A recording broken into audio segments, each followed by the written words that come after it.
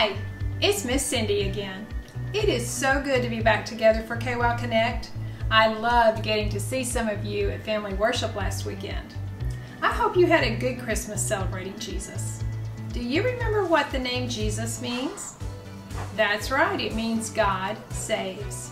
Jesus came to save everyone, and everyone needs to know Jesus. Because Jesus was fully human, he grew up in a Jewish family in Galilee, which is right up here in Israel.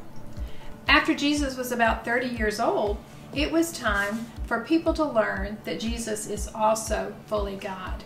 Jesus and his disciples had been in Judea, which is down here. After a while, they decided to go back to Galilee. Now, in between Judea and Galilee is Samaria. Now, the Jewish people and the Samaritans were not friends. Many years before, the Jews in Samaria had married people who did not believe in the one true God. So most Jews avoided Samaritans. They would cross over the Jordan River and walk all the way around here to get where they needed to go, even though it took a lot longer. But Jesus wants everyone to be saved. So he and his disciples headed right through Samaria. And after they traveled a very long time, they came to the town of Sychar. Now, they usually walked everywhere they went because they didn't have cars like we do. Remember that Jesus was fully human. So guess what? Jesus was tired. And it was lunchtime. So while his disciples went into town to buy some food, Jesus sat down beside a well.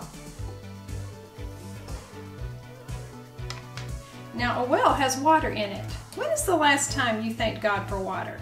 Did you know that over half of your body is really water? You even have water in your bones. You cannot live without water.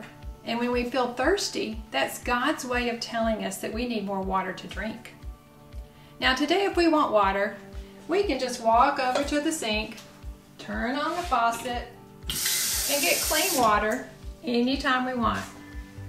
But back in Bible times, people had to carry big jars to a well most of the time. And then they would fill them up with water, which made the jars even heavier, and then carry them back home every day. It was hard work. While Jesus was sitting by the well, a woman came to get water. Now, most people would get their water early in the morning or later in the evening when it was cooler outside, not at lunchtime during the hottest part of the day.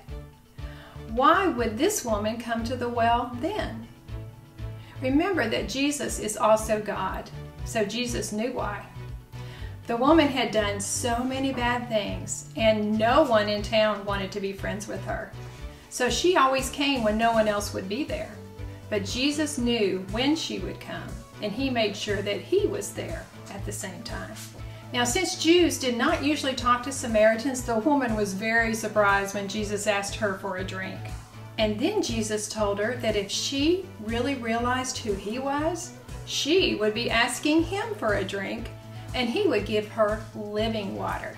She would never be thirsty again, because the water would be a fresh, bubbling spring within her, giving her eternal life. At first, she thought Jesus was talking about water. You know, water like we drink. Then Jesus helped her to understand who he was. He talked about some of the bad things she had done to show her that he really was God.